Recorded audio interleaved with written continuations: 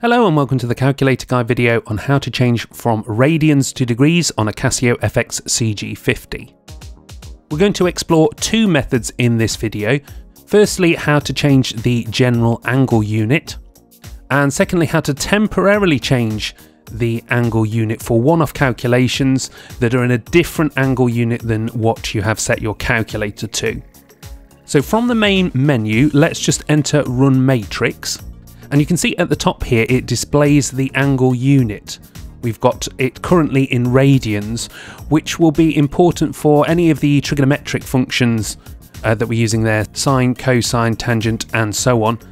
The calculator will read the angle that you input into those as being in radians. So let's say that we want to change that to degrees, so that the permanent setup on the calculator is degrees. Well, we need to go to the setup menu, shift and setup, and then scroll down. We can see the last option on the first page is angle.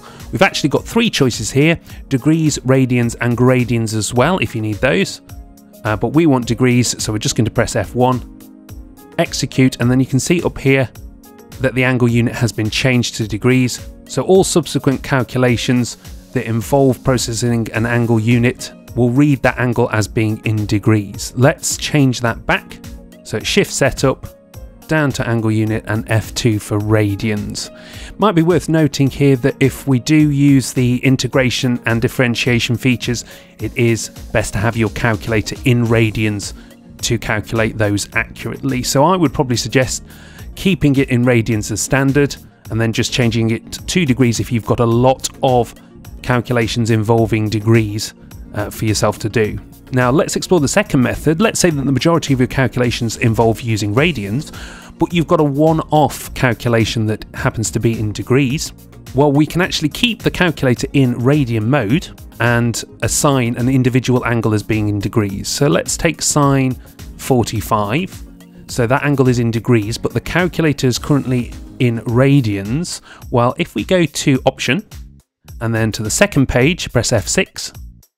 And then we've got an option here for angle, F5, and then you can see we've got the options here, degrees, radians, and gradients. Well, we can assign this angle as being 45 degrees. So we can press F1 to get degrees, press execute, and here's the sine of 45 degrees, square root 2 over 2, even though the angle unit is in radians.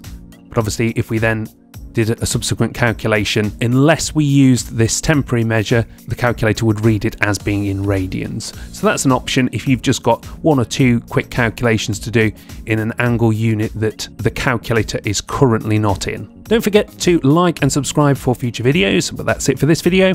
Thank you very much for watching, and I'll see you next time on the Calculator Guide.